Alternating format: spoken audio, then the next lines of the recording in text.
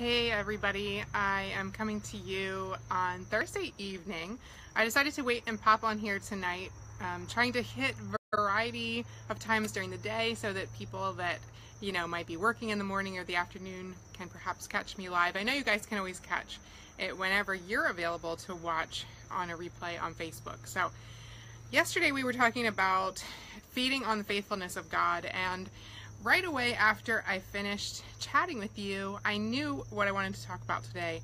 I wanted to talk about the love of God, and I think the verse that I just kept hearing in my mind ever since yesterday was from Lamentations, and it says, "The steadfast love of the Lord never ceases."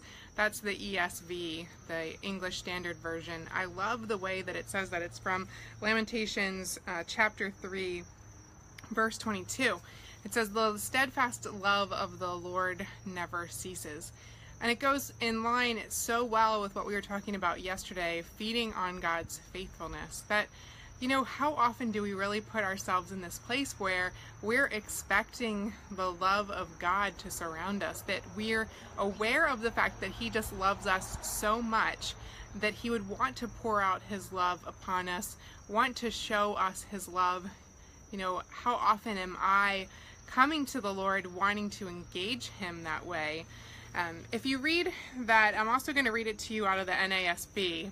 And if you read it out of there, it says, starting in chapter 3 of Lamentations, verse 21, "This I recall to my mind, and therefore I have hope. The Lord's loving kindness indeed never ceases. His compassions never fail. They are new every morning. Great is your faithfulness. The Lord is my portion, says my soul. Therefore I have hope in Him. The Lord is good to those who wait for Him, to the person who seeks Him." So it's talking in there about, the foundation that we know that we can stand on, that God's love never ends. His love never ceases. His love is not based on our performance or our perception. It's not about us at all. It's simply about who He is and what His desire has always been, and that's to love us. I think for me, some of the greatest ways that I have learned to understand the love of the Lord is through being a parent.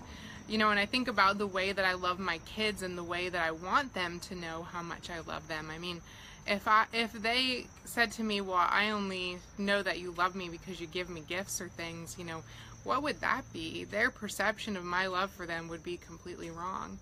But to me, I love it when my kids want to spend time with me, and when one of my older teenagers comes down later in the evening when my other kids have gone to bed and we're just kind of hanging out on the couch, whether we're talking about school or, whatever, just to spend that time together. Or, when one of them says like, "Hey Mom, can we do something?" Or, I pursue them. I pursue relationship with them, but it's such an amazing blessing to me when they want to pursue relationship with me. And I think it's much the same way with God.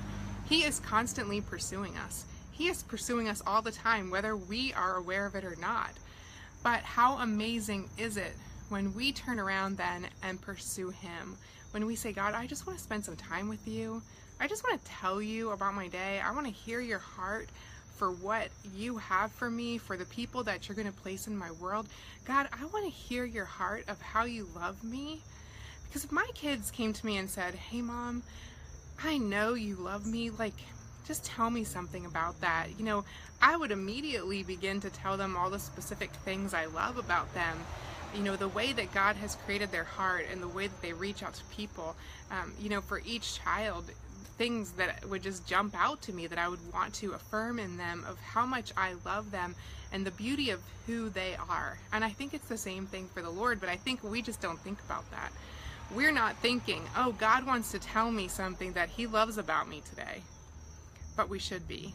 And so my encouragement for you tonight is, as you wrap up your day and you're coming home to this, place of settling in or not, depending on what your schedule might be and kids and work and all those things, take some time to just soak in these verses, to soak in the fact that the Lord's loving kindness indeed never ceases, to expect that He loves you and that He wants to tell you something about His great love for you tonight.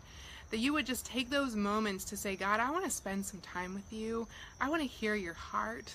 I want to hear why you love me. I want to hear what you love about me. I want to know that we can celebrate the goodness that God says we are. And you know what that does? That then fills us so that we can go out and pour his love onto the people that we meet, the people that we come in contact with every day, because we cannot pour out something we haven't received. So if we want to give the love of God, we've got to receive the love of God. So my encouragement today for you is to just spend some time receiving that love, to receive the love that God longs to give you, to stand on the promise of knowing that his loving kindness never ceases.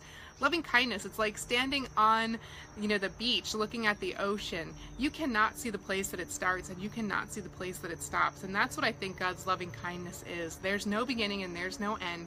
It just is. It's not about us. It's not about anything we can do. It's just simply about receiving his love.